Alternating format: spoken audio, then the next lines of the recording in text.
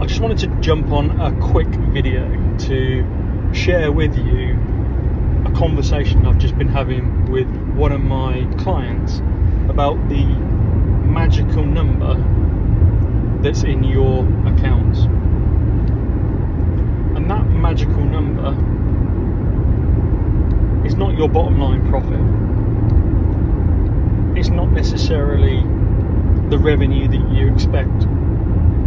It's actually your gross margin value. Your gross profit number that you need to achieve that meets your fixed costs and the profit that you need to make in your business for the lifestyle that you want now and in the future, and what we call a master plan. Your money now, your money future.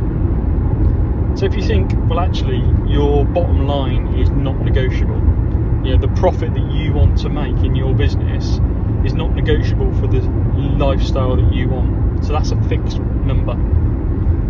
And then you've got a lean business already, you've reviewed your costs, so your overheads, your fixed costs ultimately are already fixed.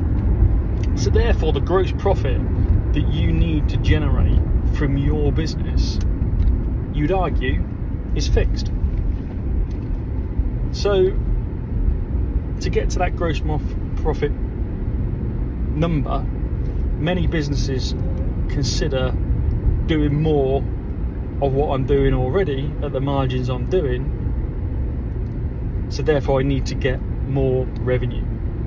And sometimes businesses think, well, to double the size of my business I need to double the size of my customers. All this is not correct. So once you've met break even, actually you don't need to double the number of customers, because then the profit you make from those customers, i.e. the revenue after your cost of sales, goes straight to your bottom line. But also there's different levers that you can pull that will generate your gross profit value.